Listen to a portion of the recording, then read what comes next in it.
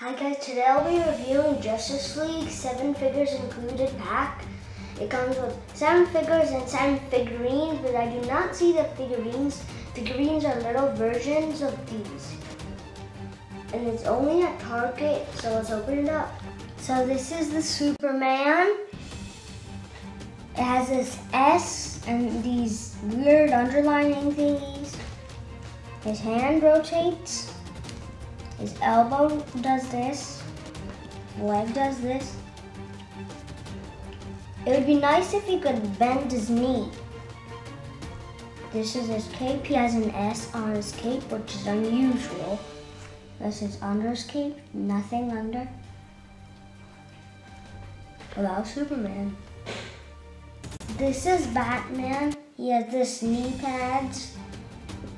His elbow rotates. He has some muscles here. And it has the spikes. It's the same thing with his knee. It does not bend. His head rotates, which is nice. This is his cape. It is black, all black. His utility belt is brownish gray. That was Batman. This is Wonder Woman. She has some red here.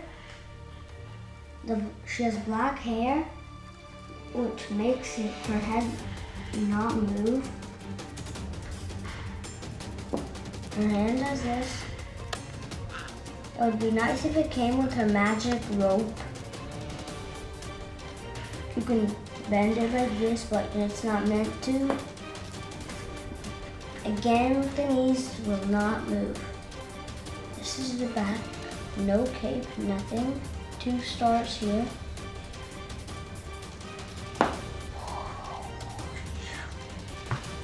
So in the movie show, she can fly. This is Cyborg. His hand rotates.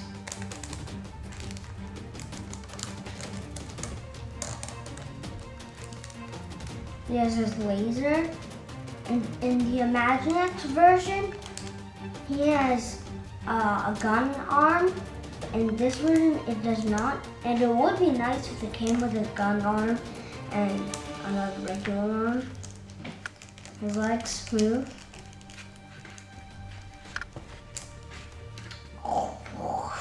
Jetpack.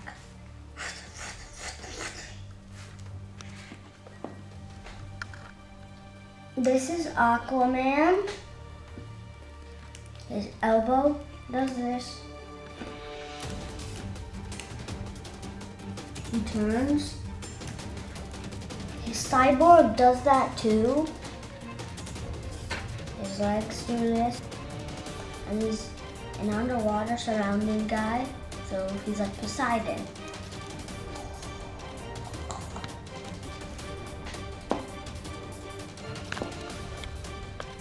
This is Green Lantern. He has a really teeny wincy ring. You can barely see this ring, really little. His hands rotate. He's the only one that's hips can rotate. The third one, actually.